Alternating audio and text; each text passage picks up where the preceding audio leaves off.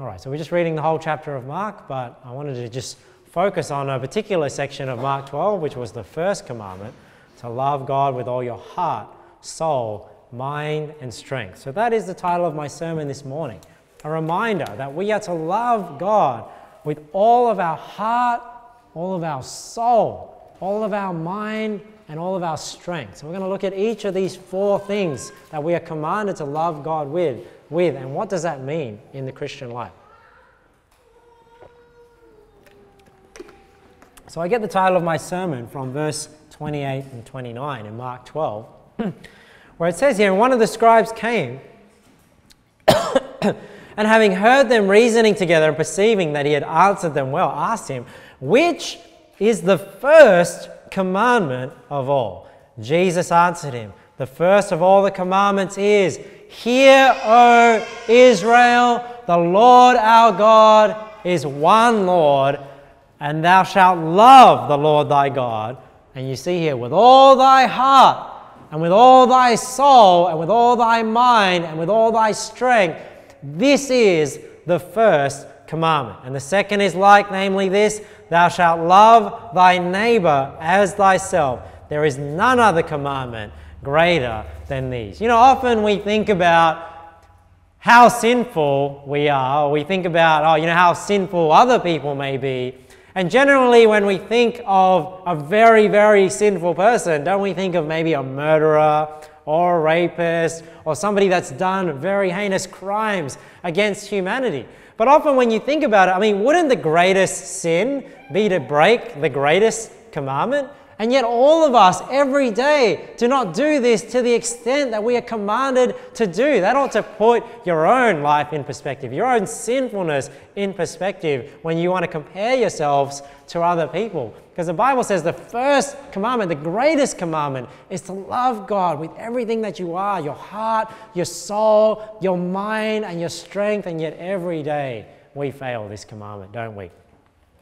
But this is the first and greatest commandment. The second commandment is to love your neighbor as yourself. And I think it's very profound teaching that Jesus gives us on this first and greatest commandment, is that every law and every commandment in the Bible can be summarized into these 2 points. Look at what Jesus says in Matthew 22 verse 34. It says, "But when the Pharisees had heard that he had put the Sadducees to silence, they were gathered together. Then one of them, which was a lawyer, asked him a question, tempting him and saying, Master, which is the great commandment in the law?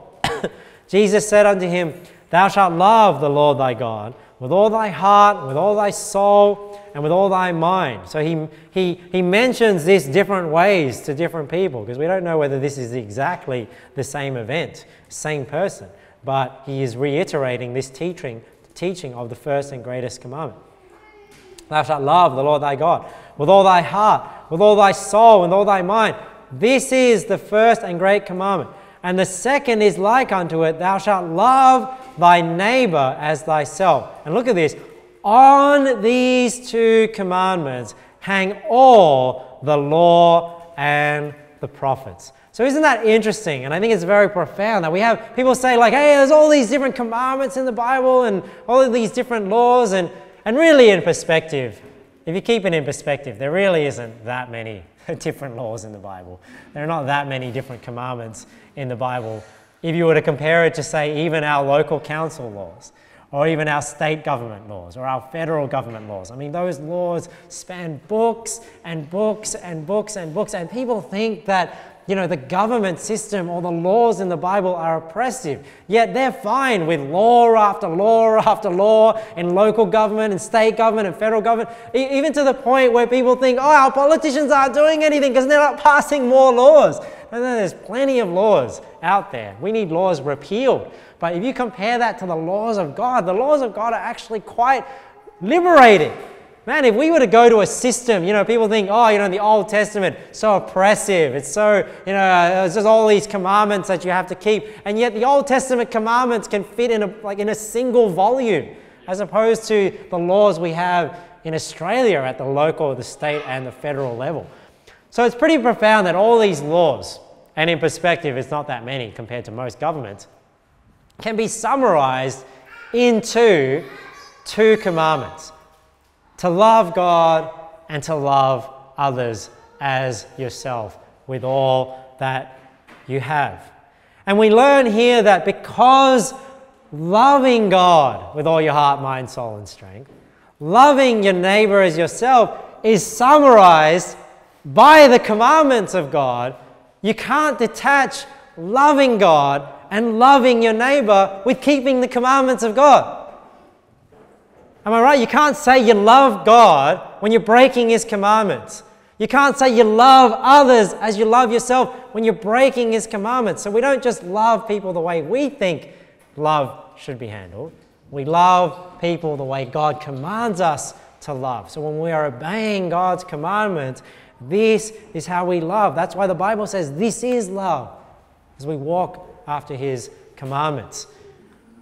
Keeping God's commandments and loving God and loving people are one and the same thing, because the commandment is to love. So we're going to look at the 4 different factors of what we are commanded to love with, right? Because as we go to Mark, we see here that's the most extensive commandment, where he mentions 4 things to love Him with: the heart, the soul, the mind, and the strength.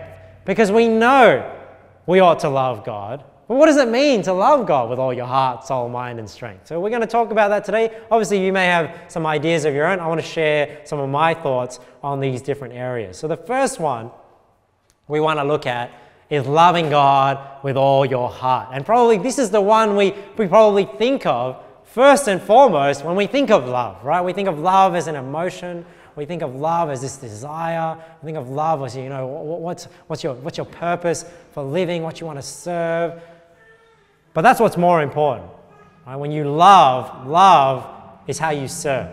Love is not just an emotion. The emotion should follow the service, because you can be very emotional about something, have lust or desire about something, but that doesn't mean you're always doing what's best for somebody. You're always doing what's loving towards them. Oftentimes, you know, people are very emotional, or they have the emotional love for somebody to the point they want to spend so much time with them that they skip church to spend time with them. Right? Or they skip, you know, they skip soul winning because they want to spend time together and things like that. This is not the sort of love that God commands. The sort of love that we ought to have is we also think about our example to the people we love. Right? What are we portraying in our testimony as what's important in life? So part of the way I love my family is I serve God and I show them, hey, soul winning, church, you know, things of God are important. That's one way I love. It's not just this desire. But when we think about loving God, probably loving Him with all our heart is the first thing we think of. And I think it's no coincidence that when the first commandment is taught, that heart is mentioned first. Because how often have you heard that, you know, the heart of the matter is often a matter of the heart, isn't it? And often how we serve God and how we love God in other areas really comes down and is foundational to first we have to love God in the heart. And that's where it all starts, because where our heart is what we value, isn't it? And if we value the wrong things, we're not even going to have a love for God if we value the wrong things. We looked at this verse, I can't remember last week or the week before, Matthew 6. Jesus says, "Lay not up for yourselves treasures upon earth, where moth and rust doth corrupt, and where thieves break through and steal." Man, and even though we are so familiar with this passage, isn't it just a great reminder every time you read this passage? Because especially in the society and the prosperity that we live in, it's so easy to just get carried away with laying up treasures on earth. You know, thinking about your retirement, thinking about having a comfortable life, thinking about just, hey, I want to make enough money so I can relax and, you know, give a good lifestyle for my children. Is this what life is about? I mean, even if you have to work and struggle your whole life, but yet you build some character into your children, you show your children what it means to work. I mean, is laying up for yourselves treasures on earth really what life is about? But don't you find yourself just doing that all the time? You know, when you're just working, you know, you're just thinking about things at home, and you just get caught up in just thinking about the temporary, thinking about the physical. So it's always a great reminder when we read passages like this from Jesus. Lay not up for yourselves treasures upon earth, where moth and rust doth corrupt, and where thieves break through and steal. But lay up for yourselves treasures in heaven, where neither moth nor rust doth corrupt, and where thieves do not break through nor steal. Look at this. For where your treasure is, there will your heart be also. See, so to love God with all your heart is to value God. That's what you treasure, right? You treasure the things of God. You treasure the eternal things. So when you think about loving God with all your heart, the questions you ought to be asking yourself is, what are you living for? When you think about why do I get up in the morning? Why do I work hard? Why do I do what I do? If you say it's just to be comfortable, well, you're not loving God with all your heart. If you say, I do it for my kids. My kids are the reason why I live. My family is the reason why I live. You're not loving God with all your heart. Why? Because God has to be loved with all your heart. The first and foremost reason you ought to be living is God. And then things go on from that. Why do you do things for your kids? Because you love God with all your heart. Why do you work? Why do you do all these other things? Because you love God with all your heart. So you've got to think about, what are you living for? What is your purpose? Why are you here? Why do you get up in the morning? Why do you do what you do? If you're loving God with all your heart, then you'll answer in your own heart, well, God is the reason why I do these things. What do you desire? What gets you excited? This is how you know whether you're loving God with all your heart, is what gets you excited about things. Is serving God what gets you excited, or other things? Because if there are other things that get you more excited than God, that's where your heart is. That's where your treasure is. Some people it's money. Some people it's sports. Some people it's just building a name for themselves. That's what gets them excited, as opposed to building up the kingdom of Jesus Christ. And often your heart, like when Jesus says, where your treasure is, there will your heart be also. Oftentimes, how you utilize your resources really reveals where your heart is. Right? Because when we utilize our resources, really we can only give in two ways, right? We can either give our time or we can give our money. And really, your time and your money are the same thing, if you think about it, because it takes time to make money, and your money is really a measure of the time you've put in making that money. And money can kind of buy you time, can't you? Because if you don't have to work for money, now you've got more time in order to serve. So it's funny that it's kind of like you have this economic potential, don't you? And then as you make money, that economic potential is stored up, and then you can use that. And if you're more productive, then you can obviously, get more time than your standard 80, 90 years if you have, if you're more productive in how you make money.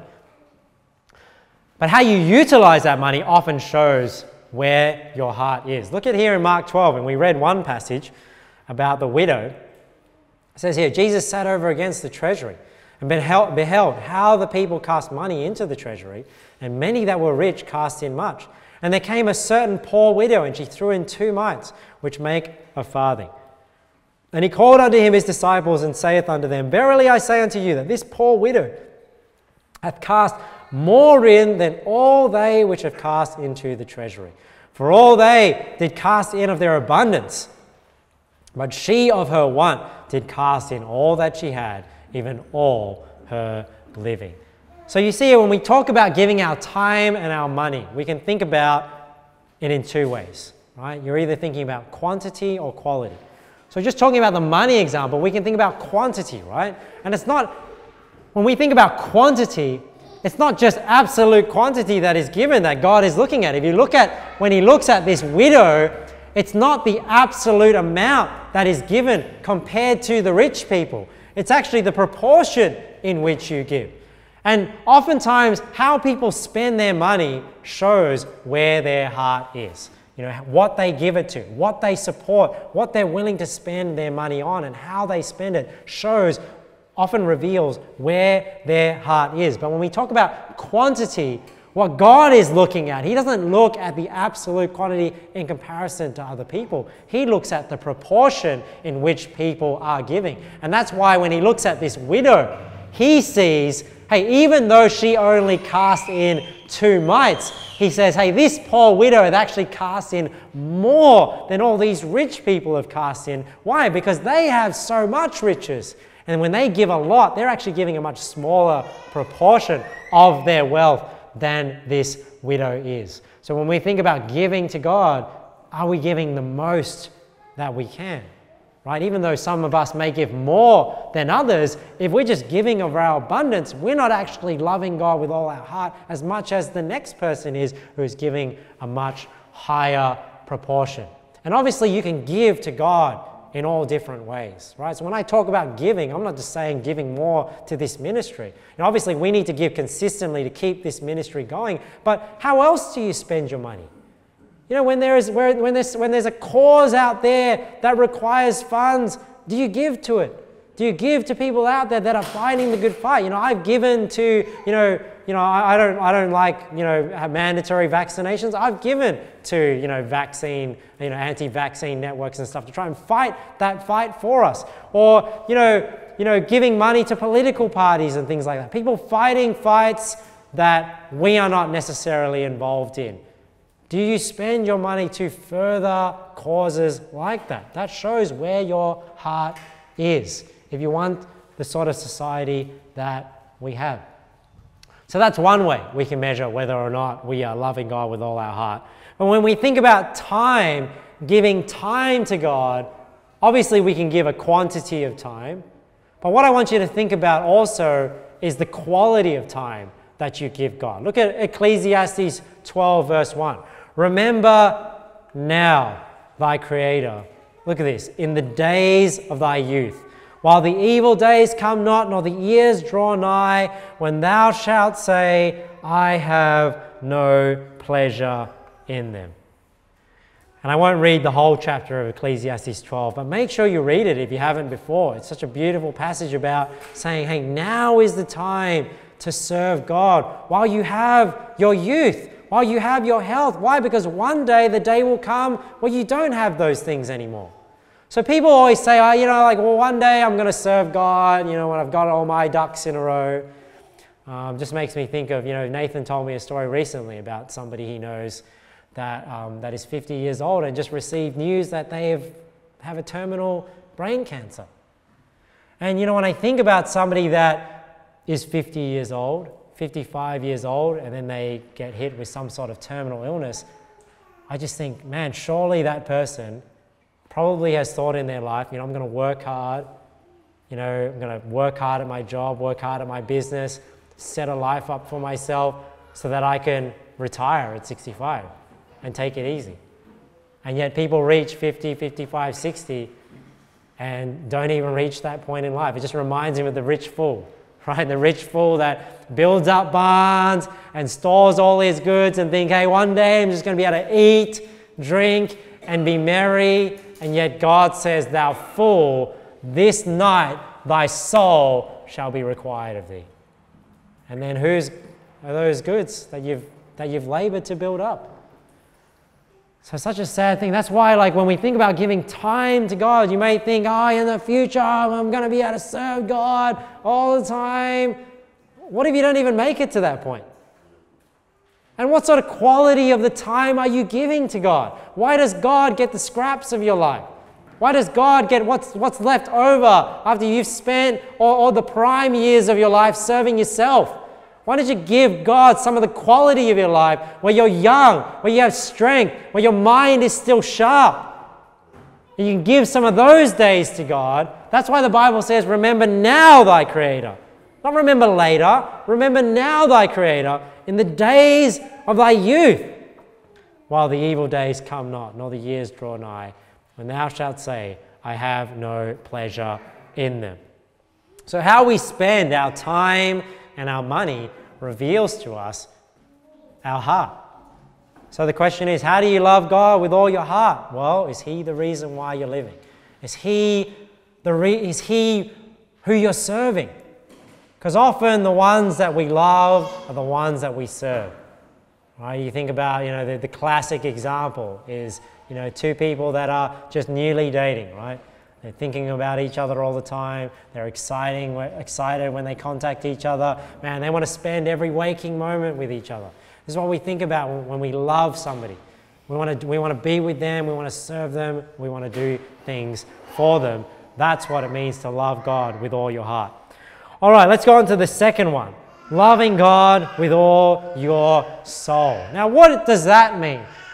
When I think of loving God with all your soul, what is your soul? I mean, your soul is the very essence of who you are, right? It's you. Because if you think about you are your soul, and then you have an aspect that is the spirit, which is how you connect with the spiritual world, and then you have your flesh, which is how you interact with the physical world. But the soul is who you are. See, when you get saved, your spirit and your soul will change one day. I mean, the moment you believe on Jesus Christ, your spirit is born again, and one day your body is going to be born again, but your soul does not change. Who you are does not change. So when you love God with all your soul, you know what I think about loving God with all your soul? It's about who you are. Are you willing to identify with Jesus Christ? Are you willing to stand tall and say, I am a believer? Yes, I go to church. Hey, what did you do on Sunday? Hey, I went to church. Hey, I spent time with some of my church friends. Where people know. Do people know that you're a believer?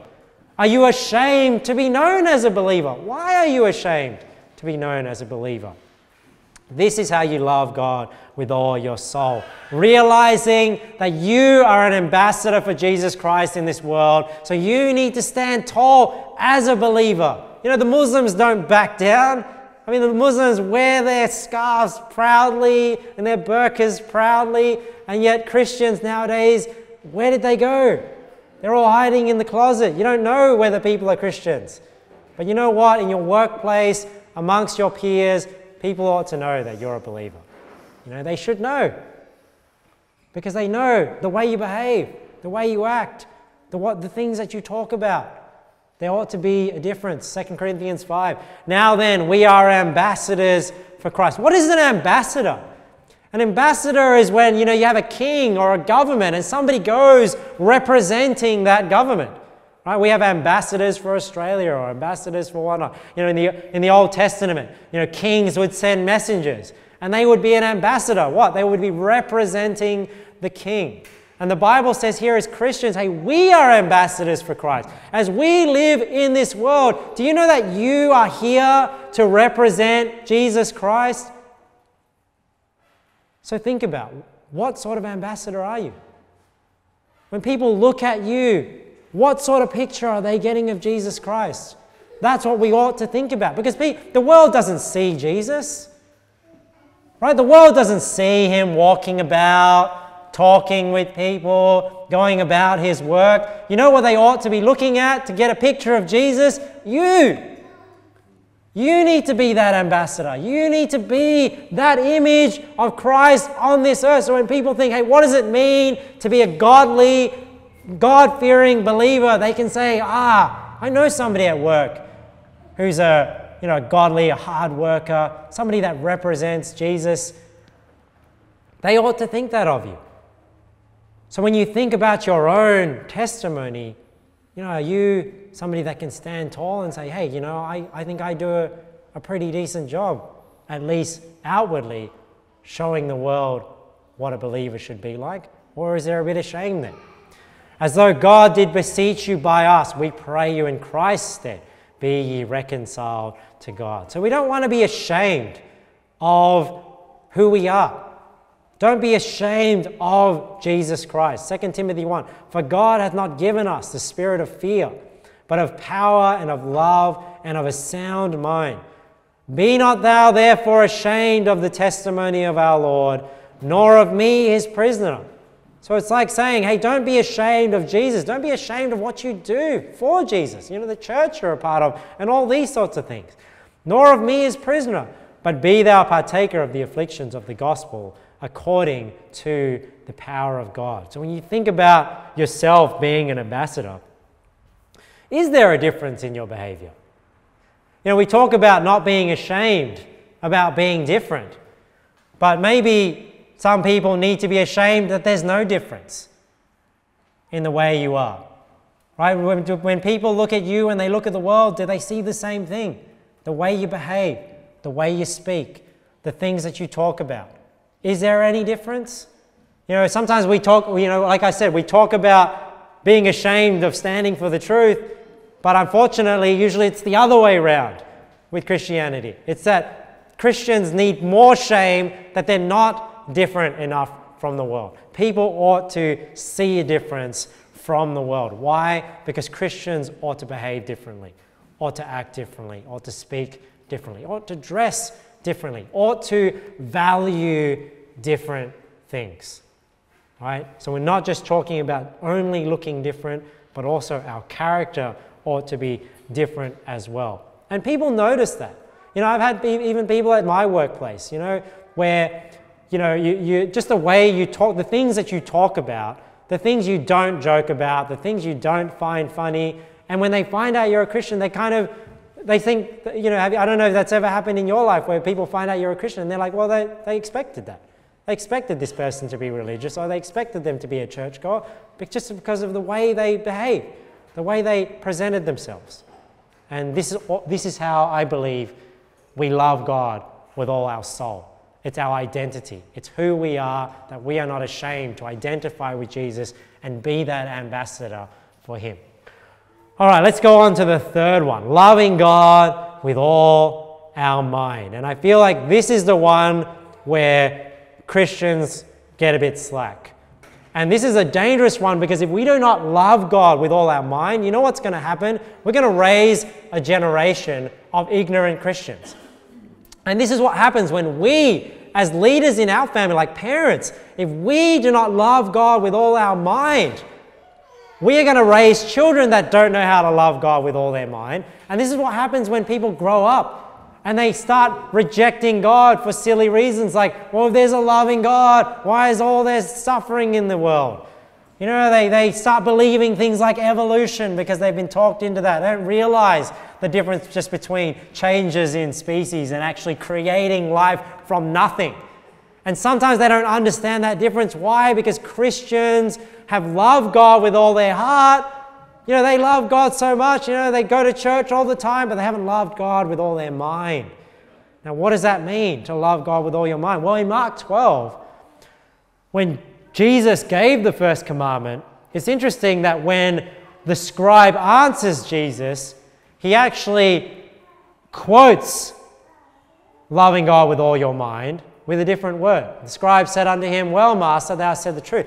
For there is one God, and there is none other but he. And to love him with all the heart, look at this, and with all the understanding, and with all the soul, and with all the strength, and to love his neighbor as himself is more than whole burnt offerings and sacrifices. Isn't that interesting? You know, see, how you love God and how you love others is actually better than what you give to God, you know, when you think about your offerings. I look at what he says here. He says, to love him with all the heart and with all the understanding. So what does it mean to love God with all your mind? It means that you actually desire to understand God, right? Understand the things of God. You have a desire to learn. See, some people, they just go to church and they're just like, oh, they're just blissfully ignorant. They think that it's fine to be ignorant. They're just like, oh, you know, God's complicated, and you know, I just love God anyway, and just do my prayers and go to church and just love on him, and that's all that's important. And there's nothing wrong with that. That's part of loving God with all your heart. But we're not only commanded to love God with all our heart, we're commanded to love him with all our mind as well. So we don't want to be intellectually lazy when it comes to the things of God and just think, you know, that's for other people to figure out, other people to understand those parts of the Bible, other people, yeah, that's for Victor to understand those hard doctrines. No. It's for you to understand too. You need to love God with all your mind because you have an obligation and a commandment from God, not just to love God with all your heart, soul, and strength, but also with all your mind, and that is the understanding. That is the desire to learn. And this is all through Proverbs. Proverbs 4 verse 5. Look at this. Get wisdom, get understanding, forget it not, neither decline from the words of my mouth. Forsake her not, and she shall preserve thee. Love her, and she shall keep thee. Wisdom is the principal thing. Therefore get wisdom. And with all thy getting, get understanding. I love how that's phrased. I always think of this passage when I think about loving God with all your mind. It's like, hey, with all your getting, hey, while you're out there trying to get material things and get all this other stuff, hey, get understanding at the same time. It's like with all your getting, get understanding too. You know, when you're out there trying to hoard things and whatnot, hoard some wisdom. So when we think about loving God with all your mind, you got to have a desire to learn. You know, you got to be reading the Bible, reading the Word, reading passages that you're unfamiliar with. You know, if there are parts of the Bible you're unfamiliar with, when you love God with all your mind, there's a desire there to say, hey, you know what? I want to learn that part about God. I mean, if you think of the Bible, if the Bible is God, because the Word is God, and you don't know all the Bible, that means there's a part of God that you don't know. I mean, if you love somebody, don't you want to know everything about them? Yeah. And if there are parts of the Bible you don't know, then you're not loving all of God. You don't even know all of God. So you need to get to know those portions so you can get to know God better. Because you know what? The more you get to know His Word, the more you know God. So learning passages you're unfamiliar. Learning doctrines that you're not familiar with. If there's a doctrine that you struggle to understand, hey, trying to meditate and think about those things and studying up on that thing, that's how you love God with all your mind. When you meditate on the Word and you think about it, you try and figure it out to get, love God with all the understanding. Learning answers to objections. So it may not just be doctrines, it can also be how to defend that doctrine. And having a desire to learn that rather than just going, I'm not the intellectual type. No, you've got to be the intellectual type. Right? So there are areas that you may not be gifted in, but you need to grow in those areas. Right? Just like here. You need to grow in your love of God with all your mind. 1 Peter 3. But sanctify the Lord God in your hearts. Look at this. Be ready always to give an answer to every man that asketh you a reason of the hope that is in you with meekness and fear. Now, how can you be ready always to give an answer to people that are asking you questions if you don't have a desire to learn how to answer those questions?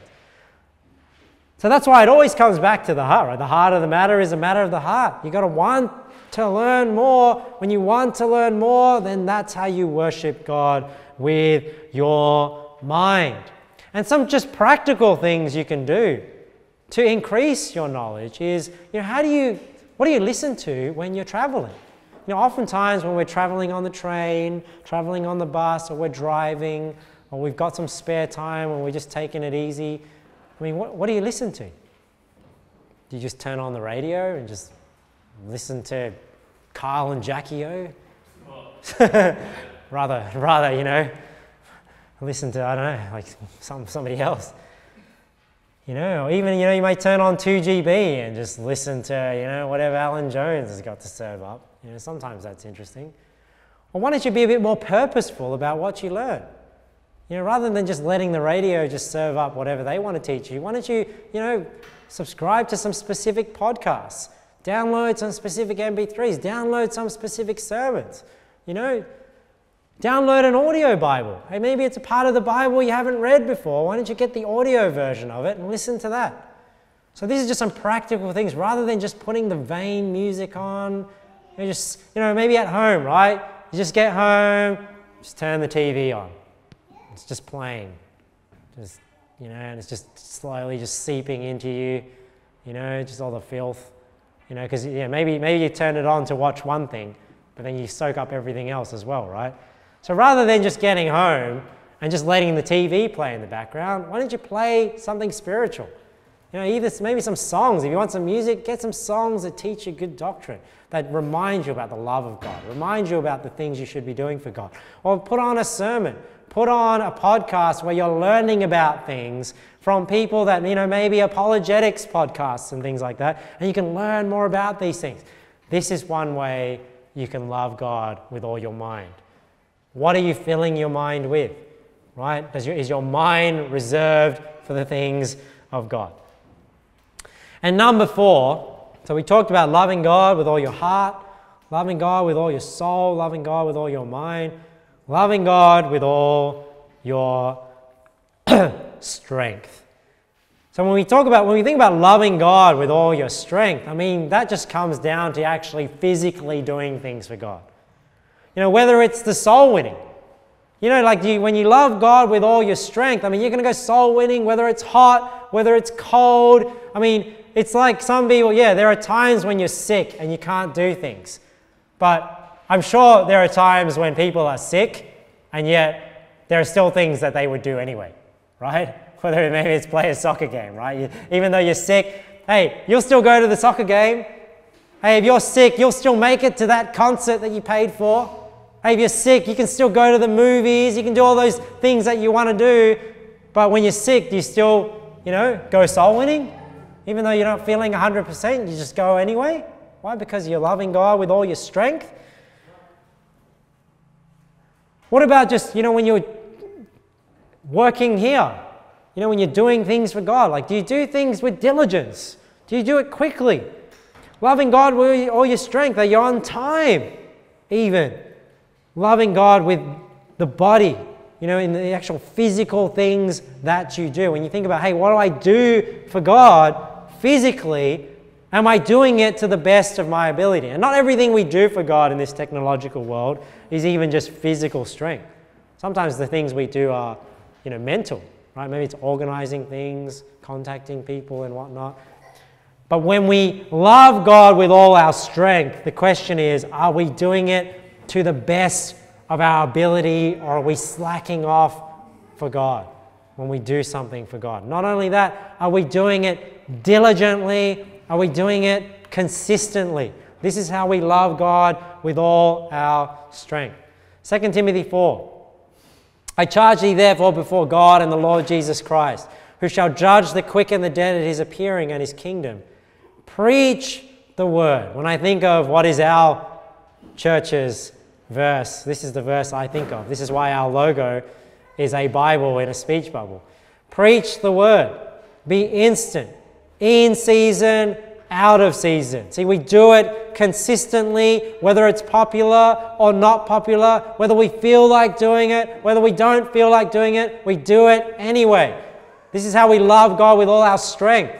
It's the same with your children. Sometimes you don't feel like doing it, but you do it anyway. This is how you love with your strength, with your body. You ought to love God in the same way. Reprove, rebuke, exhort with all long-suffering and doctrine. Now, there is a lot said in the book of Proverbs about diligence. And when I think of diligence, I think of doing things not only to the best of your ability, but having an attention to detail. Oftentimes people, don't have an attention to detail. They do things and they're skipping over things or they're cutting corners. We ought not be like that when we're serving God. When we're serving God with all our strength, we're not only trying to do the best, we're trying to be diligent as well and having an attention to detail. Let's read some verses about diligence in Proverbs. Proverbs 13 verse 4, the soul of the sluggard desireth and hath nothing, but the soul of the diligent shall be made fat. Proverbs 21 verse 5, the thoughts of the diligent tend only to plenteousness, but of everyone that is hasty only to want. So what I find is kind of the I don't know if it's a paradoxical thing about diligence, is people often think, hey, people often are lazy to be diligent. But what the Bible teaches is your life is actually easier when you're diligent, right? So when you're diligent, you have things, right? And life is harder when you're not diligent. It's the same here. Diligent people are productive people. But of everyone that is hasty, the one that cuts corners, they actually end up desiring things, not having things, right? So it's funny that when you're diligent, when you're willing to just do that little bit of extra work diligently, life is actually easier. But you would think, well, if I'm diligent, that's actually harder to do, right? But it's actually the opposite way around. I just think that's a bit of wisdom from the Bible, that if you are diligent, you're actually making your life easier than cutting corners. Proverbs 22 verse 29. Seest thou a man diligent in his business? He shall stand before kings. He shall not stand before mean men. So we want to keep busy, right? So not only when you do something for God, when you love God with all your strength, not only when you do something for God, you do it diligently, you do it to the best of your ability, but are you keeping busy for God as well? In terms of like, do you have too much idle time? Right? Because are you loving God with all your strength when 90% of your life is just relaxing and taking it easy? When there's so much strength there that could be used to do something for God. 1 Corinthians 15. Therefore, my beloved brethren, be ye steadfast, unmovable, always abounding in the work of the Lord. For as much as ye know that your labor is not in vain in the Lord. So you see here, we ought to always be abounding in the work of the Lord. So we're not just being diligent and loving God with our strength when we do that one thing every now and then. We got to get busy for God. So I kind of think, everyone has a hobby. Everyone wants to do things on the side. Maybe consider, rather than a hobby, starting a ministry. What is something that you can do for God? So in that spare time, rather than just doing something that is vain, that just brings you pleasure, actually helps the kingdom of God. Could you be soul winning more? If you're already soul winning once a month right now, could you be going once a week? If you have more time during the week, could you be going more? This is how you serve God with all your strength. And you know what? Especially for, young men. Staying busy is how you stay out of trouble. Right? See, when you're busy, you don't have too much idle time. You hear like the idle mind is the devil's plaything or the play shop, and that's so true. Keeping busy actually keeps you out of trouble. Not only for women, the Bible talks about it too, right? When it says, hey, she shall be saved in child rearing, because having children, marrying, bearing children, guiding the house, keeps you busy doing something of value, that you don't have all this idle time to go gossip and go spend time here and there wasting your husband's money, right? So there's things like that. But also for men as well. I had this thought that staying busy, guys, especially for young men, keeps you out of pornography, right? Because sometimes when you're idle, you have too much time on your hands, too much time with your devices and your computer, that's when you start dabbling into pornography, right? And this is what we see with King David, 2 Samuel 11.